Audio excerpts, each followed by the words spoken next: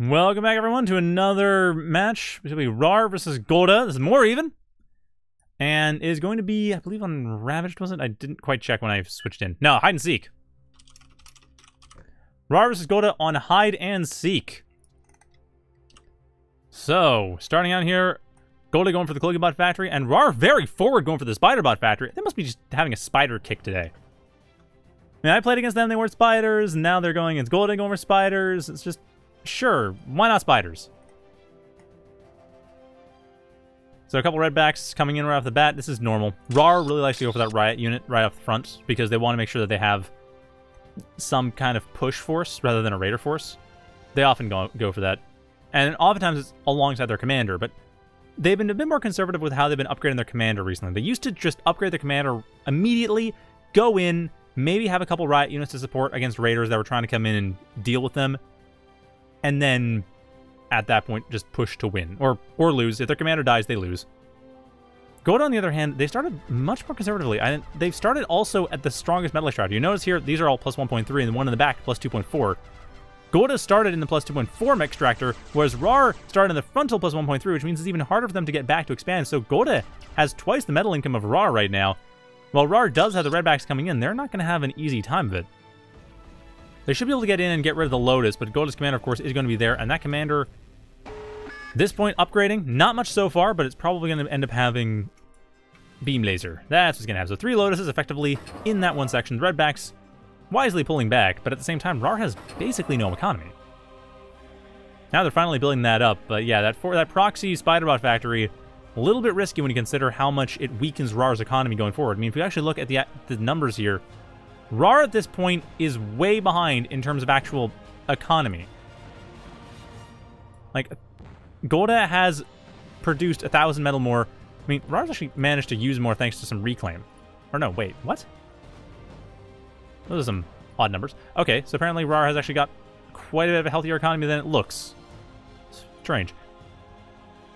At any rate, though, raaar unable to get in with the redback, so Godde able to defend their main base reasonably well. Does lose a couple metal extractors at the front, but at the very least, they are able to hold on. While raaar, on the other hand, now just getting their economy into a position where it's actually going to work. Oh yeah, I guess that's true. This is potentially people watching. It's one thing I'm not sure about doing it live. I kind of wish this way of doing an in-game delay, because I'd rather not have to restart the stream to turn on stream delay. I might need to do that, but nah. If in-game delay could happen, that'd be amazing. Although imagine if in-game delay could happen, we could also have rollback netcode, which would also be amazing. Or actually, no, not necessarily, because that just means that it's storing the packets. It doesn't mean it's doing any kind of simulate or resimulation. That's what rollback netcode needs.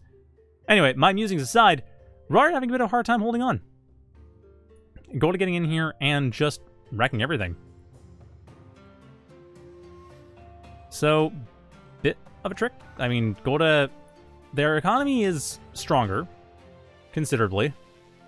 Like 14 to 7 just for static economy, let alone reclaim.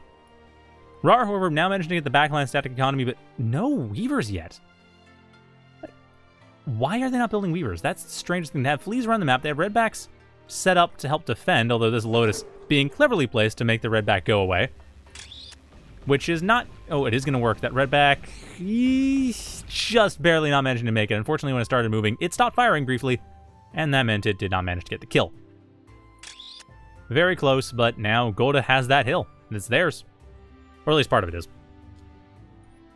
Yeah, at this point, raaar is just struggling economically to the point that I'm not sure what chance they have. What do they have for priorities right now? Yeah, the commander in high priority, the factory normal, so at least the commander is building up the economy efficiently. It's just... Again, at this stage in the game, we're 4 minutes into the game, Godde has 20 metal per second, raaar has 10. The one thing going in raaar's favor is that Godde hasn't actually set up production yet, but they soon will. And they have been using that metal mostly to get more metal, which again, they can then push into production, which they should probably do fairly soon. This Conjurer a little bit stuck because the wind generator is not able to get up there, but really at this point, should probably just assist build. Like, Godde has enough money to make that work. Assist build, get another one of the workers to set up any energy that you need, which that's perfectly simple. I mean, there are 4 Conjurers in the field. One of them in the back line is not going to be doing much after this Lotus is built, so sending a bunch of solar collectors here, not a bad idea. And there's the caretaker. Okay, so Godde is on it. That's going to be very tight timing, though. They want to avoid accessing. raaar, on the other hand, again, like, tight timing isn't really their concern right now because they are several thousand metal behind. Like 1,600 metal behind for metal used. Oh, right. Produced versus used is based on storage. Godde has a bunch stored. raaar does not. Pretty simple. So that's the thing. Godde is going to be able to just supercharge the production once this caretaker is done. And there's another one. Okay, good. That conjurer is helping out the factory to build more conjurers. Get all the conjurers. Let's get that built up. Then it's just a simple matter of getting everything else. Oh, wing. I don't. But yeah, this is going to be an issue. That early glaive did cause a lot of problems for raaar. And again, that early start for raaar, that very forward early start without going for weavers to try to take the back lines, like, I just don't get that. For a Spiderbot factory, I guess you want to get away from the speed issues, but I don't see the 10 seconds difference being a massive timing issue compared to the timing issue of not having that economy for the first 2 minutes of the game.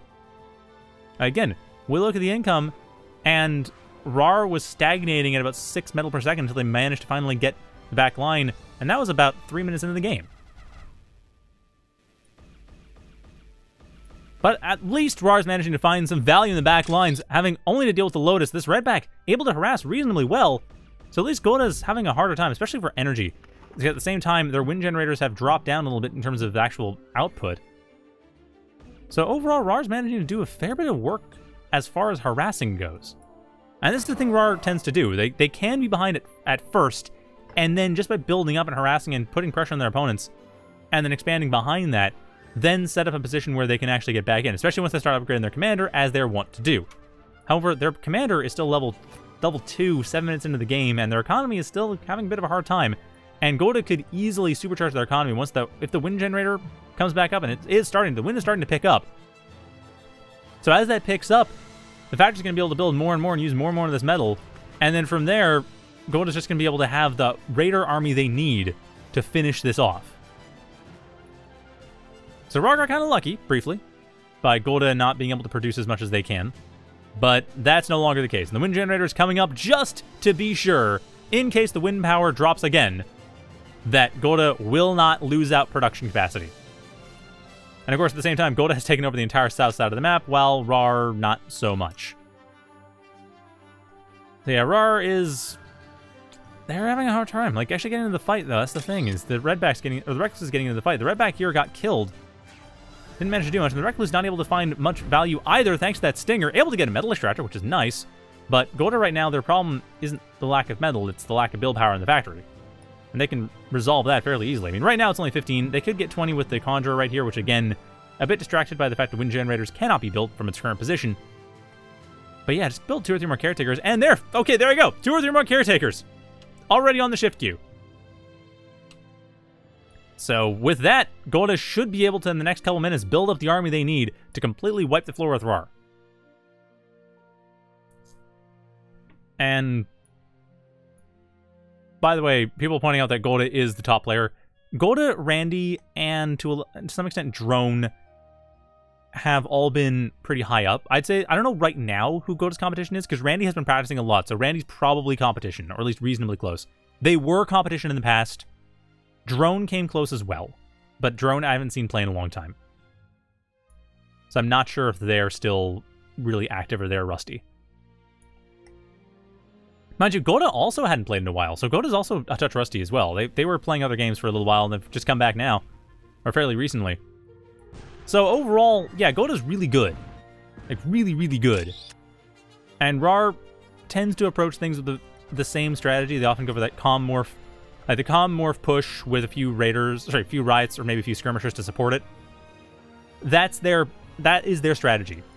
And they basically go all or nothing with it. That has been their strategy forever. They love the commander play. They love the fact that that gives them all that it gives them. They're not a huge fan of having to worry about all the different units or large armies or whatever else. They like to have that commander with a small army around it push forward. They're basically playing Dawn of War 2 inside of 0K. That's how they like to play. Or maybe Warcraft 3. Actually, I should probably say Warcraft 3 because I'm more familiar with that game. But yeah, that's what they're playing. It's in 0K, they're just not playing the same game. And Godde, however, playing the mass unit game, which is much more in 0K speed. And also, there's no riots right now. Like, their redbacks are not being constructed. Recklesses are, but glaives don't care.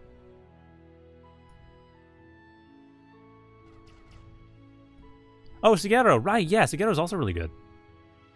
But again, yeah, teams players, so a little bit iffy if they're not used to 1v1 at that time, if they're a little rusty on 1v1. Like I said before, teams players have a tendency in 1v1 to focus on a small part of the map. They get a little bit tunnel vision, because in teams games, you're usually focusing on about half the map. You're helping out your teammate when you can, but you're largely responsible for your half or your lane of the map. And the rest of the team takes care of theirs, and you just simply provide help when you can. I imagine if team play develops as the game, if the game gets reasonably big and people are playing team games a lot, and people are playing team games right now, that the team play will develop where people are trying to set the numbers of two teams, like 2 players versus 1, and work with those numbers and make that win the games. So you probably won't see lane-based play after a while, but right now that's the way it's played. Also, the way it's played is Glaives rushing into raaar's base, finishing everything off, not managing to get the factory thanks to the Lotus, but raaar at this point, they have a 6-fold economy deficit, and Godde just needs a few more caretakers, and more factories as well. They are good. And there's the caretakers. There they are. Just to clean it all up. So yeah, Godde right now, they've basically got this match in the bag. They have the Thunderbirds, should be able to disarm the last few remaining defenses, and then from there the Glaives can push in. I mean, there's the Thunderbird coming in. There's the Glaive coming in to deal with that. Getting rid of the Redback, because there's so many Glaives, they don't even care if a few of them die in the process. Because, hey, they can just build more. They're building like 2 Glaives a second. Oh, no, okay, 1 Glaive every 4 seconds. It's actually getting split up a bit. But still, that's a lot of Glaives. Like, this army of Glaives, this is 30 Glaives. That is a lot of Glaives. Like, 30 of anything in this game is a fairly large army. So, that should be game.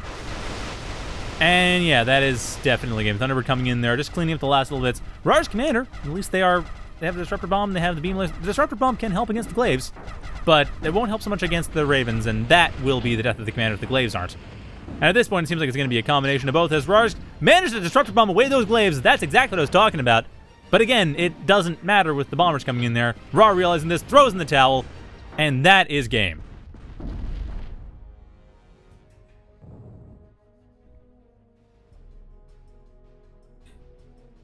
So yeah, good job there. I mean, wow, Godde really took that economy advantage and ran with it. And yeah, I would like to see 2v2 meta develop beyond just lane-based play, because the split play that you get in 2v2, that's really basic. And there's a lot that can be done by having the teams coordinate strikes, especially coordinate strikes across factory types. I can see that working really well. But anyway, that's not what was happening right now. What was happening right now was a 1v1 game where Godde managed to beat raaar. So next we're going to have whatever else comes next, because that's how it's working today. Stay tuned.